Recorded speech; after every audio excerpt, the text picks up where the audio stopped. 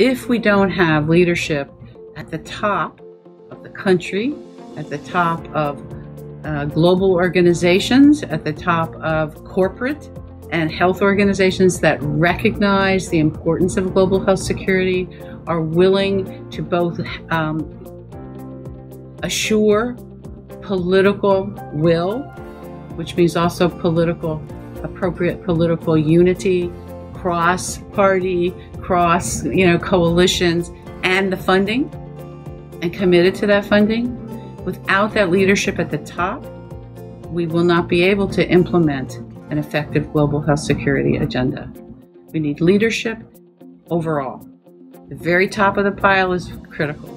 In our country, presidential leadership will be critical.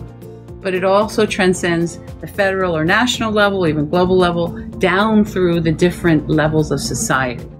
And at every level, there are leaders that need to come to the fore, to understand the topic, to be prepared and committed, to focus resources, human and financial, to assure that we have plans in place and that we can effectively combat these threats and ultimately be more secure.